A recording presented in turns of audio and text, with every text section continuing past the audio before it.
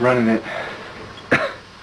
And so I go in. I'm going in the store, and the ambulance is pulling up, and I go right in there, and there's a lady who's having a heart attack in the store with some guy, and I have to sneak an image of it. That's why it's upside down, and you can see the ambulance drivers with the backpack, and then I take a reading with this, and it's like 3 milligauss in there.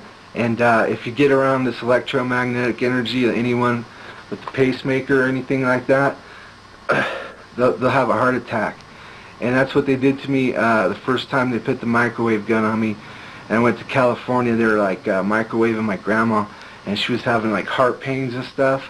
And that's when they blew out this tooth with the microwave gun, because I was hiding from them, and I still don't know who they are.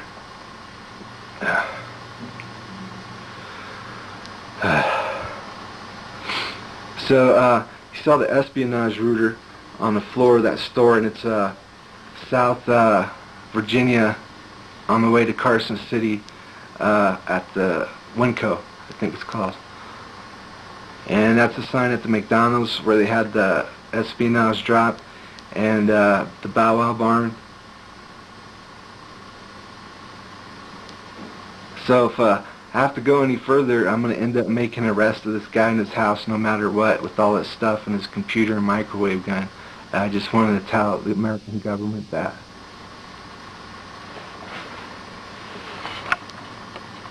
He's a threat to the whole town.